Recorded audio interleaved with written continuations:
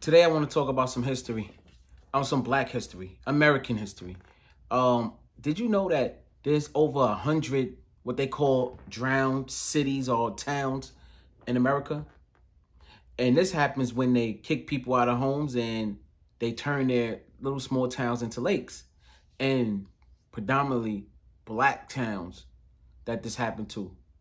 So I don't even want you to take it from me. I'm going to let you hear it for yourself. And then I'm going to have my commentary for you. Here we go.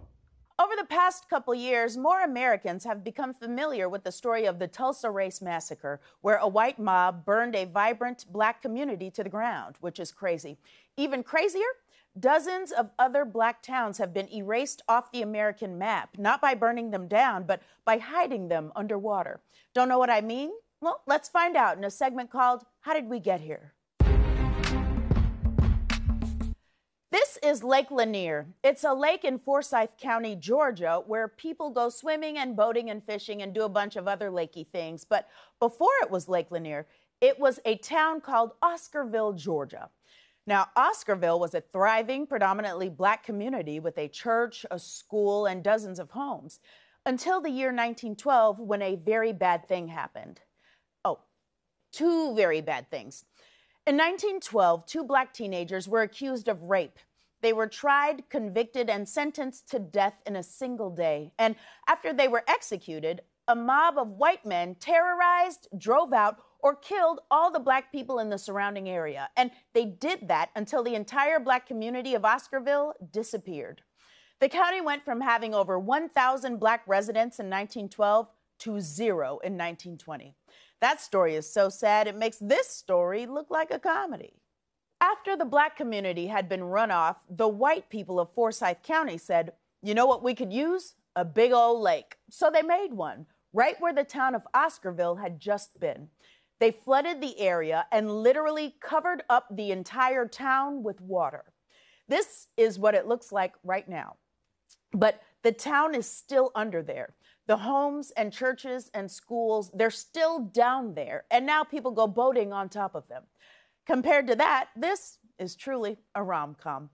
Now, you might be thinking, what a weird, isolated incident. But just like the rat who ate the pizza in the subway, this story is both crazy and common. Ever heard of Collegia, Alabama? It was once a thriving Black community with a Black college, the first Black railroad, and literally hundreds of family homes. Today, it's Lake Martin. At least they had the decency to name it after a Black person. And if you think this kind of thing only happened in the South, let me introduce you to a place called Central Park. It's named after that coffee shop on Friends. Central Park used to have a Black community in it called York Hill.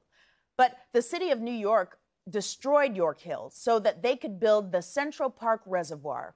Because if there's one thing New York needs, it's another place for ducks to hang out. But if you come here, don't try and feed those ducks. They are very aggressive. Mess around and lose a finger. Now, when the residents of York Hill were kicked out of their homes, they fled to another Black community nearby called Seneca Village. And then a few years later, New York destroyed Seneca Village too, so that they could build Central Park on top of it. The craziest part of this story is that I work a few blocks away from a place where the government disappeared two Black communities. And until recently, I didn't know about any of it. You know why? Because it worked. They tried to erase Black communities and they came way too close. But now there are people doing the research. So we are finally learning about places like Henry and McKee Islands, which is now located under Lake Guntersville in Alabama, and Vanport, Oregon, which is now located under Delta Park. And all of these towns, which are currently literally underwater. Hey, wait, hold on. What was that last one? Old Neversink. That's a real place. Well, if we've learned one thing today, it's never assume something is unsinkable. There are over 100 drowned American towns, and many were destroyed in the name of something called development-induced displacement. That's when people have to leave their homes so the government can develop things like dams or parks or lakes. This happens to both white and black people, but historically, when it happens, black people and other people of color are undercompensated for their property or not compensated at all. The theory is that the short-term bad effects are worth the long-term benefits for the community. But it's not fair if the long-term gain is mostly for white people. Now, luckily, there's a solution. It's a very complicated system. It involves a series of, who am I kidding? Cut some dang checks. That's it. If you're going to kick black people out of their homes, make sure they have the money to stay on their feet. Cut a dang check. And yes, you can pay their descendants too, because generational wealth is one of the many things that is destroyed when you put black communities underwater. So cut a dang check. These drowned towns are part of the black American history they don't want to teach you. It's ugly and it's gross, and we don't even know all of it. And the more we find out, the harder it is to love this place that would do those things to so many people. And if you're feeling this way, which I often do, you can try loving what this country could become instead.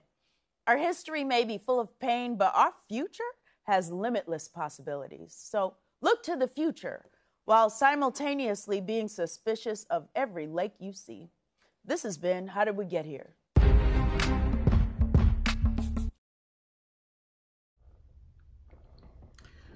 Yeah, man. So, wow, that was a lot to unpackage. Think about it, though, man. There's cities, towns under siege, literally. That's underwater. There's cities and towns that's underwater that they never told you about, that we didn't learn in our history books. That part of history was left out for a reason. They try to hide and mask and disguise who they really are. And I'm not one of them people who's like super duper black power against the white people. I think we're all one as a human race. And I think collectively, if we come together, we'll make this world a better place. I truly believe that. And I know it's possible. And I know it will happen. But there is people, there's a system that has been placed. And there is systematic racism. And that is a byproduct of it. Black people getting kicked out of their homes, being slaughtered to the point where there's no more people left in the town. And then they flood the town with a lake because they need a nice little lake to go fishing on or put their boats on. And there's history under there. There's history under these lakes.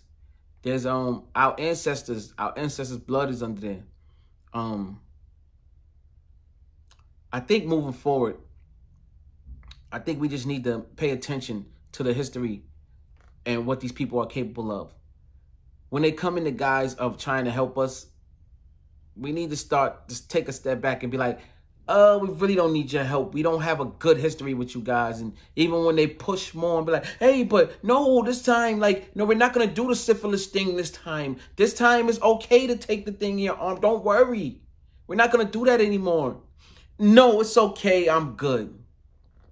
I'm going to go watch some Dr. Sebi videos and I'll be all right. Do y'all really believe that we can trust these people? Do y'all really believe that these people care about you? They care about us? Do you think that's air you're breathing? Hey, yo, man. I just wanted to plant this little seed in your head, and I want it to grow. Please share this video because this is important history that we all need to know.